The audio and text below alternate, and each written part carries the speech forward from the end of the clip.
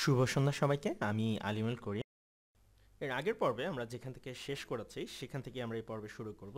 So এই পর্বে আমরা নেস্টিং লুপিং দেখব, আর কি নেস্টেড করে ফর লুপটা দেখব। কিন্তু ব্যাপারটা হচ্ছে যে আসলে দেখাতে হলে তো কোনো অ্যাপ্লিকেশন দেখাতে হবে। এর জন্য আমরা এই লেসনে সর্টিংটা দেখাবো, যেটা নিয়ে আমাদের প্ল্যান ছিল যে আমরা অ্যালগোরিদম সেকশনে অ্যাকচুয়ালি দেখাবো। এবং সংক্ষিপ্ত করার জন্য আমরা এখানে একটা সর্টিংই দেখাবো, সেটা হচ্ছে বাবল সর্ট। এবং বাবল সর্টকে সবচেয়ে বলা হয় যে ইনএফিশিয়েন্ট সর্টিং, সবচেয়ে ইনএফিশিয়েন্ট।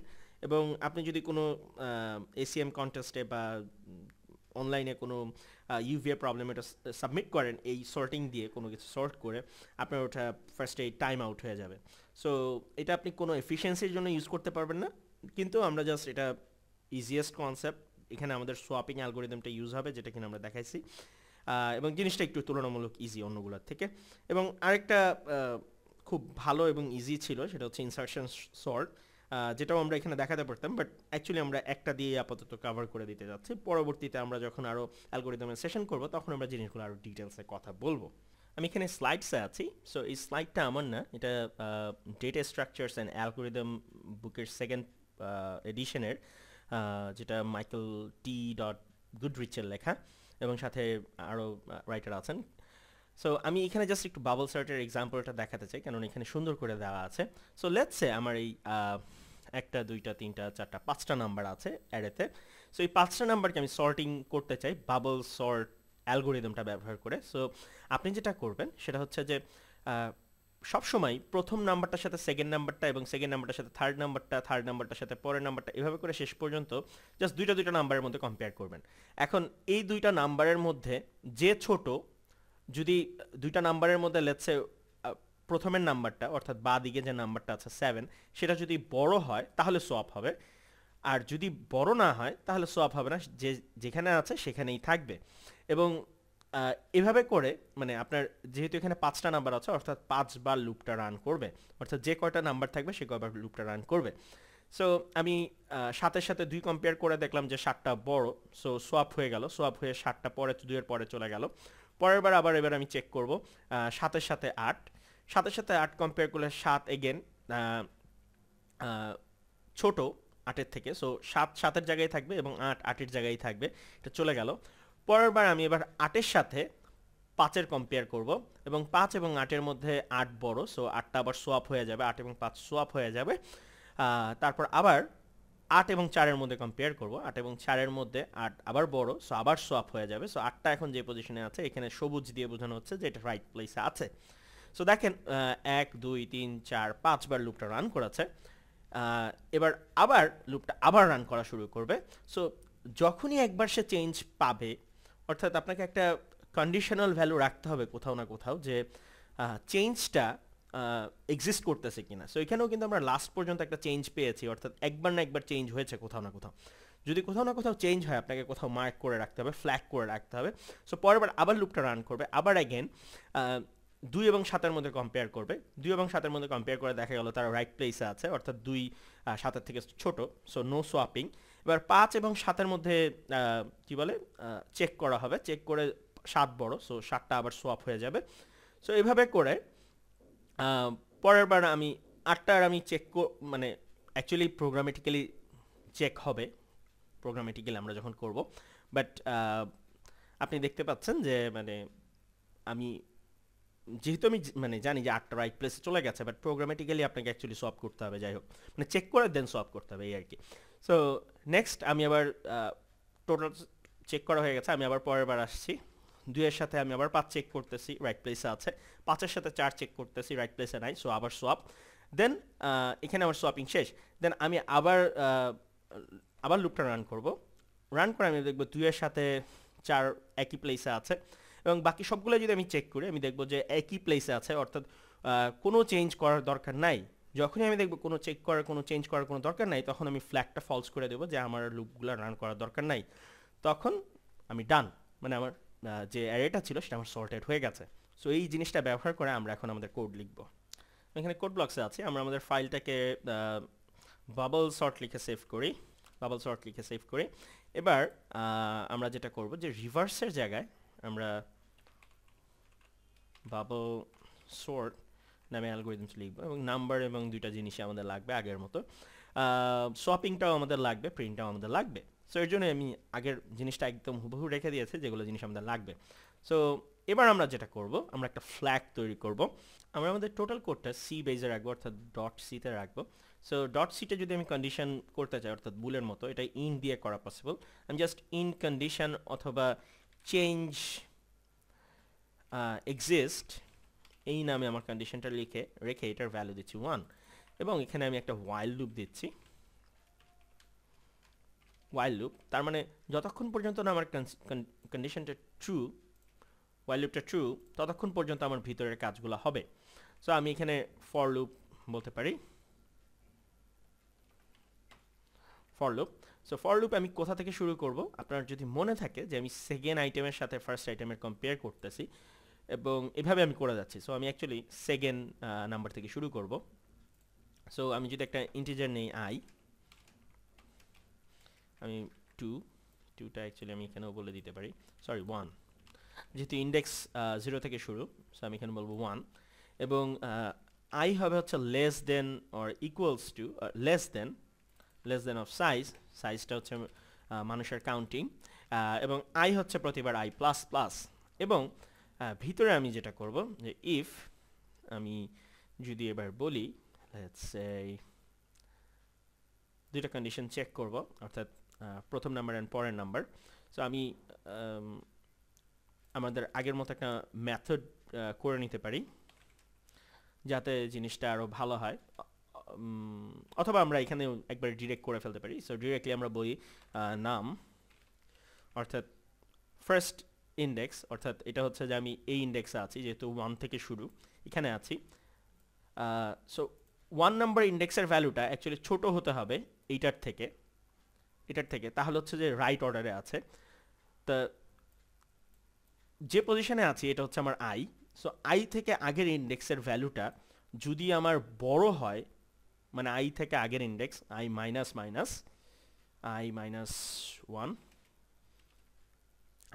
1 ইন্ডেক্সের ভ্যালু যদি বড় হয় তখনই আমি শুধুমাত্র সোয়াপ করব, এছাড়া আমার কিন্তু সোয়াপের কোনো দরকার নেই।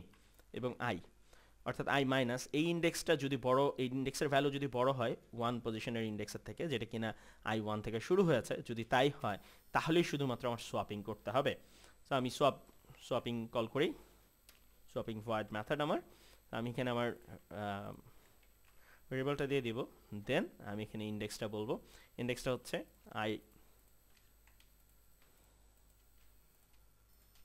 আই মাইনাস 1 অ্যান্ড আই, এই দুটো সোয়াপ হবে।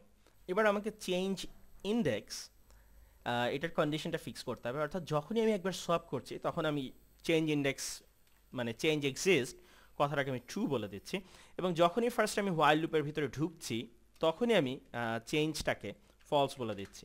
অর্থাৎ যখনই আমি ঢুকলাম আমি ধরে নিচ্ছি যে আর কোনো আমার কোনো চেঞ্জ নাই, যদি আমার কোনো চেঞ্জ থাকে সেটা আমি যদি একবার সোয়াপ করি তাহলে আমার চেঞ্জ এক্সিস্ট এটা ট্রু হয়ে যাবে, অর্থাৎ পরের বার আমাকে আবার লুপটা রান করতে হবে।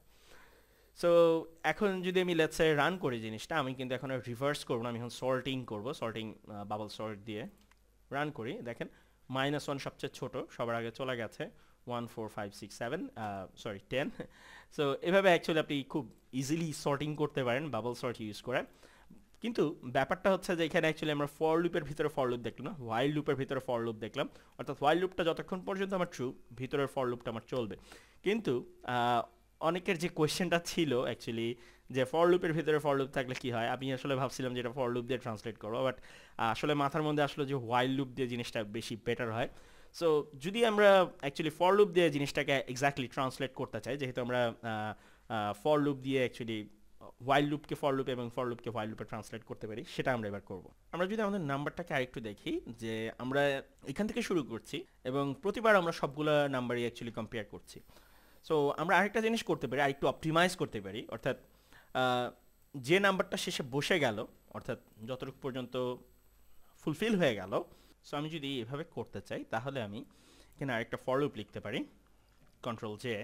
সো আপনার টেমপ্লেটটা চলে আসবে এখানে। এবার আমি যেটা লিখবো সেটা হচ্ছে যে আমার বাহিরের একটা সাইজটা কে আমি সবসময় কমাই নিয়ে আসবো, অর্থাৎ যেখানে আমার হয়ে গেছে ফিক্স বসানো হয়ে গেছে শেষ পর্যন্ত, শেষের নাম্বারটা আমি আর চেক করবো না, কারণ আমি যখন জানি যে লাস্টে যে ফার্স্ট বার সোয়াপ হয়ে বসে, সো লাস্টের নাম্বারটা অলওয়েজ ফিক্সড জায়গায় বসে, তার আর চেঞ্জ হওয়ার কোনো দরকার নাই, ঠিক আছে। সো আমি সাইজের জায়গাটা এখানে আমি ফিক্সড রাখছিলাম, অর্থাৎ সবগুলোকে বারবার চেক করতেছিলাম। এটা না করে আমি যেটা করবো এবার, যে কমাই নিয়ে আসবো, অর্থাৎ একবার যদি আমি লাস্ট ইন্ডেক্সটা চেক করি ওটা বাদ দিয়ে, অর্থাৎ এটা যদি এই পর্যন্ত যদি আমি একবার চেক করি মানে সোয়াপ করে আসি, তাহলে এখানে আমি লাস্টে সবচেয়ে বড়টাই বসাবো। দেন পরের বার আমি আবার যখন সোয়াপ করতেছি তখন আমি আবার এখান থেকে করবো, অর্থাৎ 5 থেকে, তারপরের বার আবার যখন করবো তখন 4 থেকে, তাহলে আমার অ্যালগোরিদমটা আর একটু অপটিমাইজ হয়ে আসবে। সো সেটাই যদি হয় তাহলে আমি বলতে পারি, আমি এখানে আরেকটা ইন্ডেক্স নেই, নাম হচ্ছে let's say outer boundary,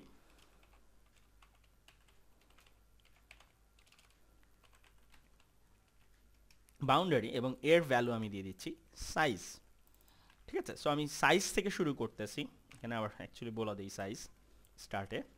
then so outer বাউন্ডারিটা আমি বলবো less than or equals to 1, because একের নিচে আমরা আর যাবো না, 1 পর্যন্তই আমরা চেক করবো, অর্থাৎ লাস্ট থেকে শুরু করে কমে কমে আসতে পর্যন্ত 1 পর্যন্ত আমরা চেক করবো। So greater than or equals to 1, এবং আউটার বাউন্ডারিটা আমি প্রতিবার করে রিডিউস করে আসবো, অর্থাৎ কমায় কমায় আসবো।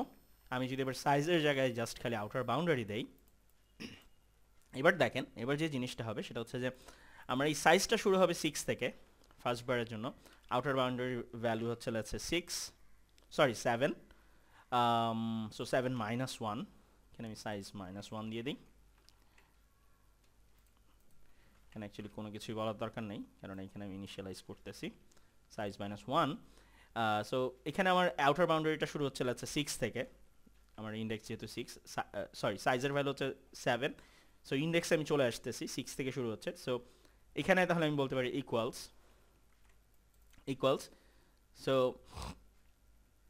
6 এর জন্য এটা 1 থেকে শুরু করে 6 পর্যন্ত রান করবে, পরের বার আবার আউটার বাউন্ডারি একটা কমে আসবে, অর্থাৎ আউটার বাউন্ডারির ভ্যালু হবে 5, সো আউটার বাউন্ডারি 5 এর জন্য আমার এটা 1 থেকে 5 পর্যন্ত রান করবে, আবার আউটার বাউন্ডারি যখন আমার লেটস সে 4 হবে তখন এটা 1 থেকে শুরু করে 4 পর্যন্ত রান করবে, অর্থাৎ আপনি দেখতেই পাচ্ছেন 6 এর জন্য মানে 6 নাম্বার ইন্ডেক্স যখন আমার আউটার বাউন্ডারি ভ্যালু, তখন সে এই একটা ফর লুপ রানিং এর জন্য ইনসাইডার ফর লুপটা অ্যাকচুয়ালি আমার 6 টাইম রান করবে, 1 থেকে 6, যেহেতু equal less than or equal, so আমার 1 থেকে 6 টাইম অর্থাৎ 6 বার রান করবে। সো একবারের জন্য আমার 6 বার নিচের ফর লুপটা রান করবে। সো এটাকে এইভাবে বলা হয়, আপনার যদি ফর লুপ এরকম থাকে কোনো এরকম একটা ফর লুপ এবং তার ভিতরে যদি আরেকটা ফর লুপ হয়, তাহলে আপনি বলতে পারেন যে এই ফর লুপটা যদি লেটসে আমার 5 টাইমস রান করে, এই ফর লুপটা যদি আমার 4 টাইমস রান করে, তাহলে টোটাল আপনার ফর লুপটা অ্যাকচুয়ালি রান করবে 5 into 4 টাইমস, অর্থাৎ 20 টাইমস, 4 5 20। সো এই জিনিসটাই আসলে হচ্ছে। আপনি যদি আরও ডিটেলসে জানতে চান, আপনি একটা ডিবাগ করেন, কোড ফাইল তৈরি করেন যেটা কিনা ডিবাগে দেখানো হয়েছে। সো এভাবে অ্যাকচুয়ালি আপনি আপনার যে কোনো কন্ডিশনকে অন্য একটা কন্ডিশনে কনভার্ট করতে পারেন। আমরা যদি এখন রান করি দেখবেন আমি একই রেজাল্ট পাচ্ছি। সো এইটা আগেরটা থেকে আরও মাচ মোর এফিশিয়েন্ট। আমার এখানে চেঞ্জ ইন্ডেক্সটা দরকার নেই, চেঞ্জ এক্সিস্ট এটার দরকার নেই।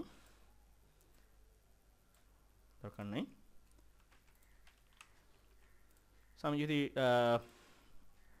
এখানে আসলে রান করার কিছু নেই। সো এই পর্বে এতটুকুই। আপনাদের যদি কোনো কোয়েশ্চেন থাকে কমেন্টসে বিলোতে কমেন্টস করুন, আমাকে মেইল করুন, যেভাবে হোক আমি ট্রাই করবো আরও হেল্প করার জন্য। এবং যদি আরও বুঝতে সমস্যা হয় স্টেপ বাই স্টেপ ডিবাগিং করুন, যেটা কিনা ডিবাগিং ভিডিওতে দেখানো আছে।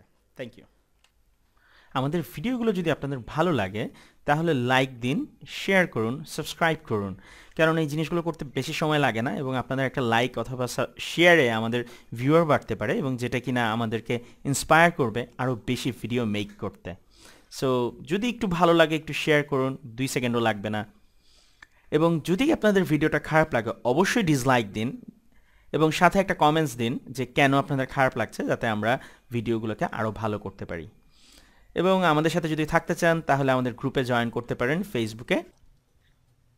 And thank you for watching. আপনাদের যদি কোনো কোয়েশ্চেন থাকে ভিডিওর নিচে কমেন্টস করুন অথবা আমাকে ইমেল করতে পারেন আমার ইমেল অ্যাড্রেসে। সবচেয়ে ভালো হয় যদি কমেন্টস করেন, কেননা তাহলে সবাই জিনিসটা দেখতে পারবে এবং সবার জন্যই সলিউশনটা হবে। এবং আমি ডেভেলপার্স অর্গানিজমের জন্য কাজ করি। আমাদেরকে আপনারা রিচ করতে পারেন av.com/developersorganism, আমাদের ওয়েবসাইটে ভিজিট করতে পারেন এবং আমাদেরকে ইমেল করতে পারেন। ওয়েবসাইটটি আমাদের কারেন্টলি আন্ডার কনস্ট্রাকশন আছে, এর জন্য সরি, বাট আমাদেরকে আপনার ইমেল অথবা ফেসবুকের মাধ্যমে রিচ করতে পারেন। Thank you.